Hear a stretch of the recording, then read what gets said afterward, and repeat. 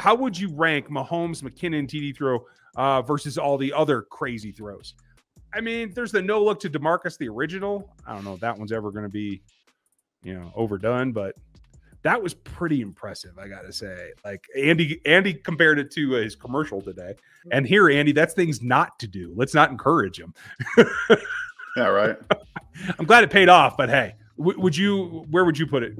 It's up there. It's one of those kind of second nature things that I don't think any other quarterback does, because most of them don't think about it. He's just different. Like the way that he thinks about football and the way that he thinks about completing passes while he's on the move, it's different from anything you're ever going to find anywhere else. So the uniqueness and the things that make him special are also sometimes the things that get him in trouble. But at the same time, like, I wouldn't trade it for anything. I don't think anybody would.